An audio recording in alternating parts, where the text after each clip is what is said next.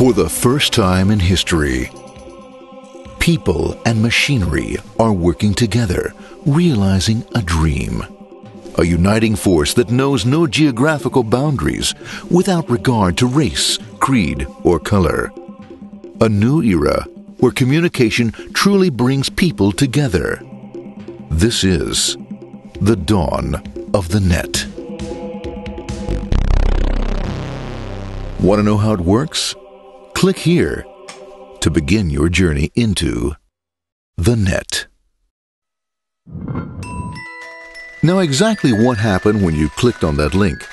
You started a flow of information. This information travels down into your own personal mailroom, where Mr. IP packages it, labels it, and sends it on its way. Each packet is limited in its size. The mailroom must decide how to divide the information and how to package it. Now, the package needs a label containing important information, such as sender's address, receiver's address, and the type of packet it is.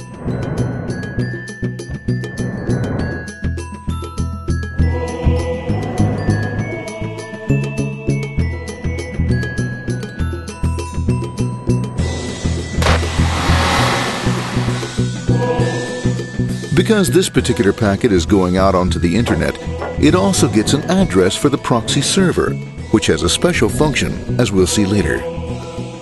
The packet is now launched onto your local area network, or LAN.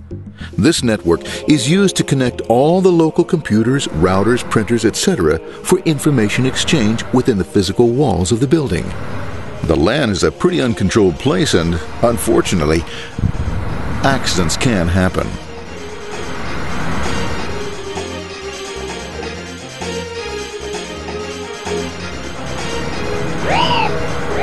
The highway of the LAN is packed with all types of information. These are IP packets, Novell packets, Apple Talk packets. They're going against traffic, as usual. The local router reads the address and, if necessary, lifts the packet onto another network. The router, a symbol of control in a seemingly disorganized world. Whoops, sorry about that. Let's go with this one here, this one here. This one goes here, this one goes here. I don't like this one. Let's go with this one. Let's go here. A little bit left. Let's go with this one here. Another channel here. Let's put that one here. Another one there. Let's put that one here. There he is, systematic, uncaring, methodical, conservative, and sometimes not quite up to speed. Sorry. But at least he is exact, for the most part. That one goes there, that one goes there, that one goes there, and this one goes there. Oh, another one goes there, that goes there. He's behind him, let's go there, that goes there, he goes there, let's go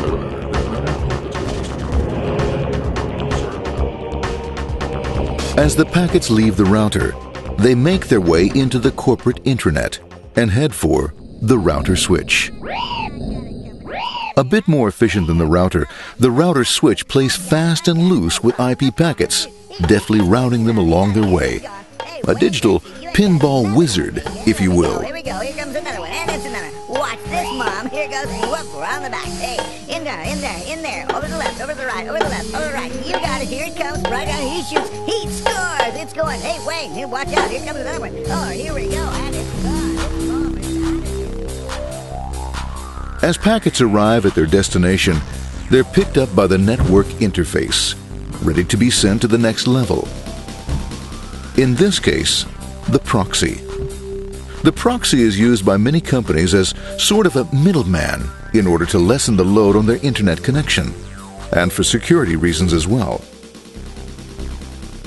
As you can see, the packets are all of various sizes, depending upon their content.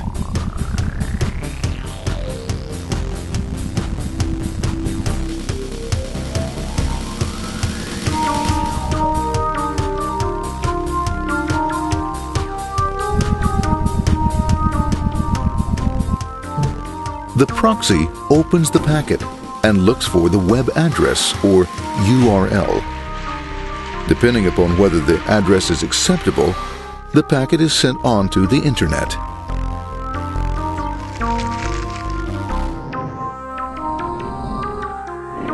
There are, however, some addresses which do not meet with the approval of the proxy, that is to say, corporate or management guidelines. these are summarily dealt with. We'll have none of that. For those who make it, it's on the road again.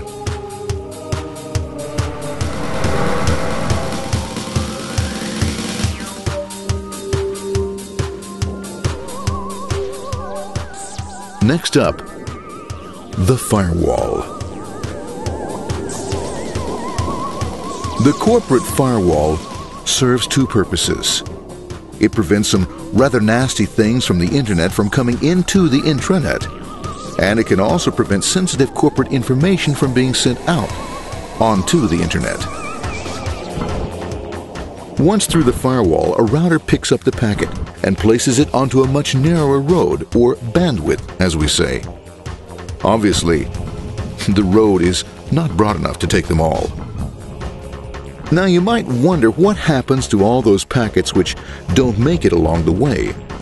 Well, when Mr. IP doesn't receive an acknowledgement that a packet has been received in due time, he simply sends a replacement packet. We are now ready to enter the world of the internet. A spider web of interconnected networks which span our entire globe. Here, routers and switches establish links between networks. Now, the net is an entirely different environment than you'll find within the protected walls of your LAN. Out here, it's the Wild West. Plenty of space, plenty of opportunities, plenty of things to explore and places to go. Thanks to very little control and regulation, new ideas find fertile soil to push the envelope of their possibilities. But because of this freedom, certain dangers also lurk. You'll never know when you'll meet the dreaded ping of death. A special version of a normal request ping, which some idiot thought up to mess up unsuspecting hosts. The paths our packets take may be via satellite, telephone lines, wireless, or even transoceanic cable. They don't always take the fastest or shortest routes possible, but they will get there. Eventually. Maybe that's why it's sometimes called the worldwide wait. But when everything is working smoothly, you can circumvent the globe 5 times over at the drop of a hat. Literally. And all for the cost of a local call or less. Near the end of our destination, we'll find another firewall. Depending upon your perspective as a data packet, the firewall could be a bastion of security or a dreaded adversary. It all depends on which side you're on and what your intentions are. The firewall is designed to let in only those packets that meet its criteria. This firewall is operating on ports 80 and 25. All attempts to enter through other ports are closed for business.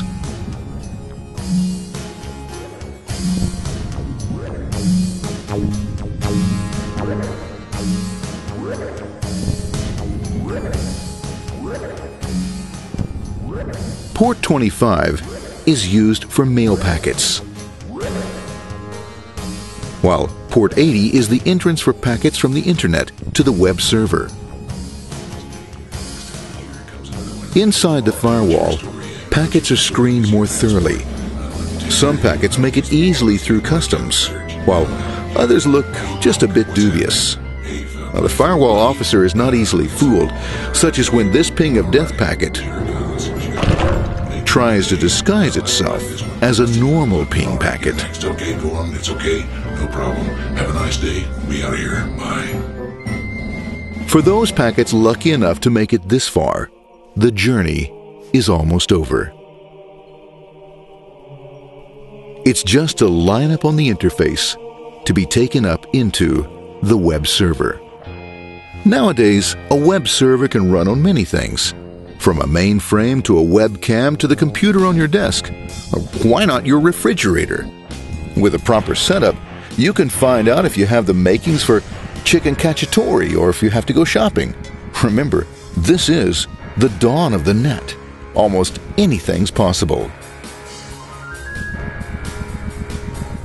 One by one, the packets are received, opened, and unpacked. The information they contain, that is, your request for information, is sent on to the web server application.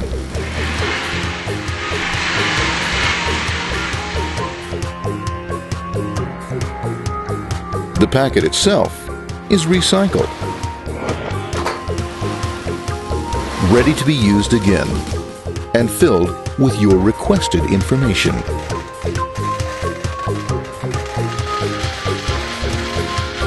Addressed and sent out on its way back to you. Back past the firewall, routers, and on through to the internet. Back through your corporate firewall.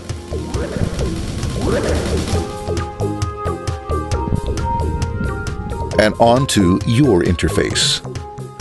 Ready to supply your web browser with the information you requested. That is, this film.